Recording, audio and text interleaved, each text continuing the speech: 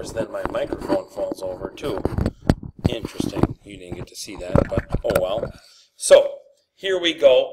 Happy Friday, everybody. Sorry I'm not there today. I'm at state volleyball right now.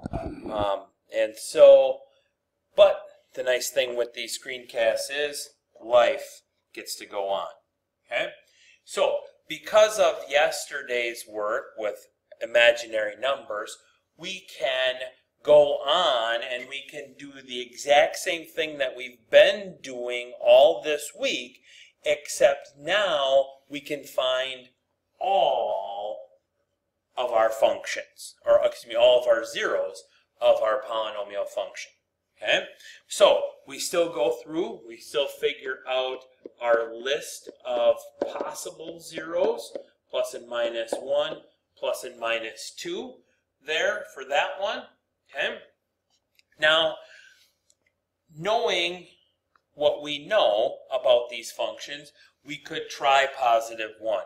It's not going to work out. We can try negative 1. It's not going to work out. I'm going to try positive 2. And the reason that I'm going to try positive 2 is because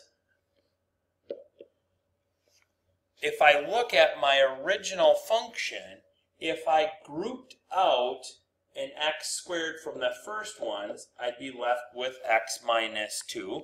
If I grouped out a positive 1 from those, I'd be left with x minus 2. If I group out an x minus 2, then I'm left with that one. Okay? So this is by grouping. It works for this particular one. So there is why I chose positive 2. Okay? So hopefully when we do this, we get that line right there. Drop the 1, multiply, add, multiply, drop the add, multiply, and we get a 0. So 2 here is a 0. Which means then that x minus 2 is a factor. Just like we saw over there. Okay? So that means that here that f of x can be written as x minus 2 times 1x squared plus 0x plus 1. Vacuum cleaner going by out in the hallway. Okay? Which we got up there if we would have done this one by grouping. Still can do that. We can use all of our factoring that we've done before. Okay? We still have that if we see that. If not, just go with the rational zero theorem. Okay? So now this one, x squared plus 1, you're going to want to factor that into x minus 1 and x plus 1. But because of that addition sign right there, that is not possible. So we're factored all the way as far as we can go. So x minus 2 equals 0, so x equals 2. We found that one right up there. Okay? X squared plus 1 equals 0. I could subtract off a 1. That leaves me with x squared equals negative 1. I can take the square root of both sides. That leaves me with x equals plus or minus the square root of negative 1 we learned yesterday is I. Okay? So my 3 zeros for this problem, because I need it, it's a cubic function. My zeros here are 2 and positive and negative I. Okay, there's my 3 zeros. And I give all 3 of them now because we learned all about our complex zeros. Okay? And it said find all of the zeros. So there we go. Okay?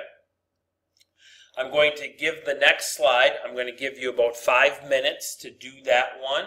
You can work together, you can work cooperatively, you can work by yourself, I don't care. But once we go on that one, there's going to be about 5 minutes of silence. So if you're watching this as a screencast, fast forward 5 minutes. If you're in class, which most of you are in class right now, work on it, get an answer, and then I'll go through it. Okay? Here we go. So I'll come back in about 5 minutes. Hopefully you've got this answer done, and then I'll go through it.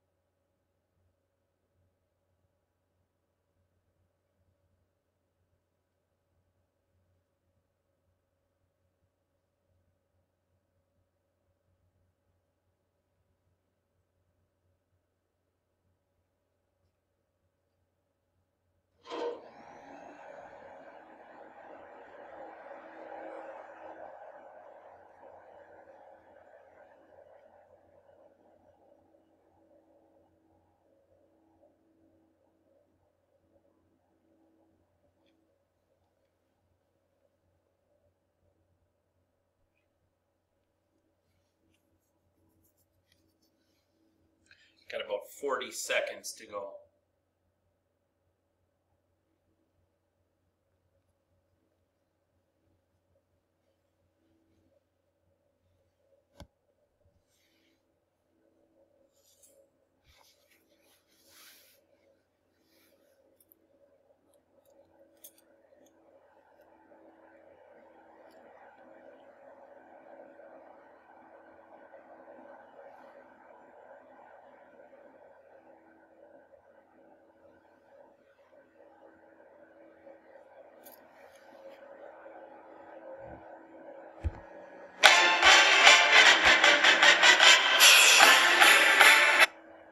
Plus you get to hear the rouser. What a great song.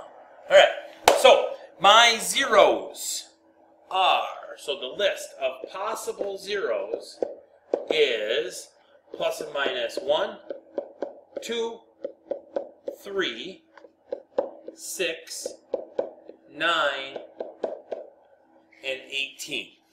Okay?